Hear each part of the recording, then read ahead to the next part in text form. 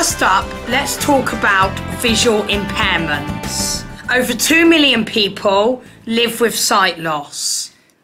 Sight loss affects all sorts of people. It's more common in older people, but can affect people of any age. Travelling by bus for someone with a visual impairment can be nerve-wracking, especially if I'm travelling alone or to a new location. So if I was to get a bus, I would like the bus driver to be aware that I'm visually impaired and be aware that I have support and that it takes me a bit longer to get on and off the bus. And when we get to a place, I would like the bus driver to to wait for me when we get to my stop and not close the door until I've actually got out the bus, because then that makes me feel a bit anxious, because then I feel pressured to get out off the bus and I need a bit more time to get off the bus, because every bus is different, but buses aren't as familiar for me. So what can you do to support these passengers? One barrier which people with visual impairment face is knowing which bus they want when they're waiting at the bus stop. If you cannot see the route on the front of the bus, it's very difficult to identify which bus you need. You cannot know that someone has a visual impairment simply by looking at them, but there are a few indicators that you can look out for. If someone is waiting at the bus stop with a guide dog or with a white cane, it is likely that they may have a visual impairment. So I would wear a lanyard and I would possibly take my cane with me, and I would also have someone supporting me so they would know, because there would be someone guiding me getting on and off the bus. If you see someone who you think may have a visual impairment waiting at a bus stop, then stop the bus, regardless to whether they signal for you or not. Once you pulled up, open the door and say hello, and explain what number bus route you are on.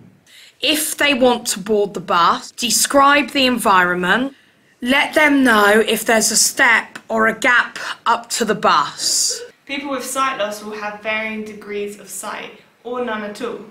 They are experts in knowing how much support they need, so simply ask them what can you do to support them. When they board the bus, ask them where they're going or offer to let them know when they have arrived at their destination. Tell them if there are any changes to the service or disruptions which may make them worry if they're on the right bus or not.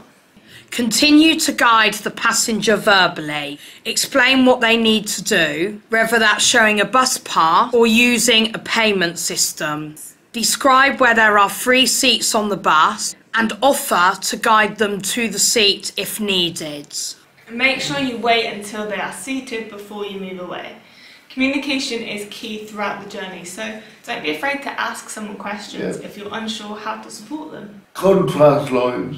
If your bus doesn't already have one, talk to the company about adding contrast lines onto the bus doorways. This supports people with visual impairments to know where the step is.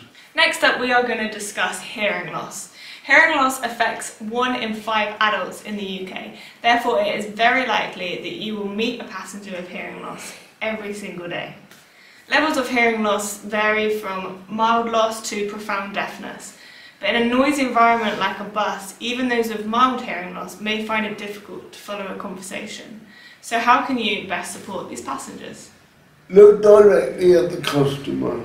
Try to make sure that nothing is covering your mouth, as many people lip read. Speak normally, don't exaggerate your words, as this can often make it more difficult to lip read.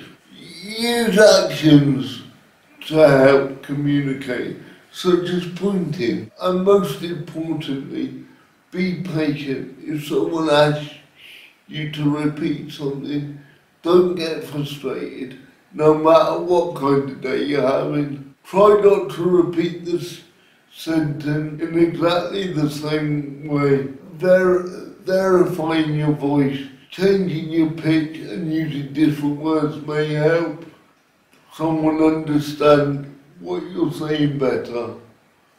Next we're going to talk about speech and language. Disability can affect speech in a number of different ways. Some people may speak slower, may occasionally say the wrong word, may have slurred speech or a stutter, and some will use assistive devices to speak. I can't talk, but don't talk to my PA.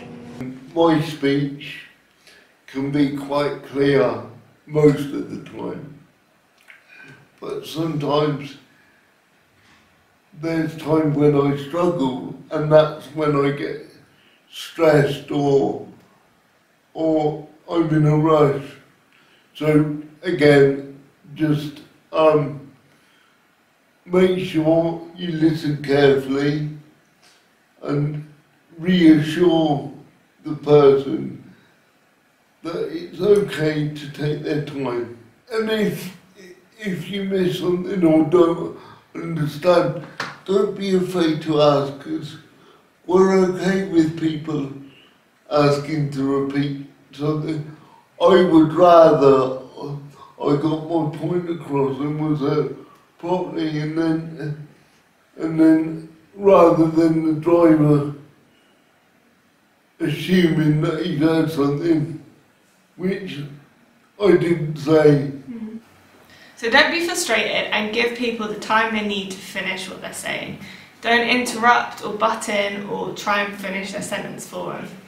And if they're with someone, whether that be a carer or just like a friend or a family member, don't automatically defer to that person. Speak to disabled people as a customer that you have on your bus.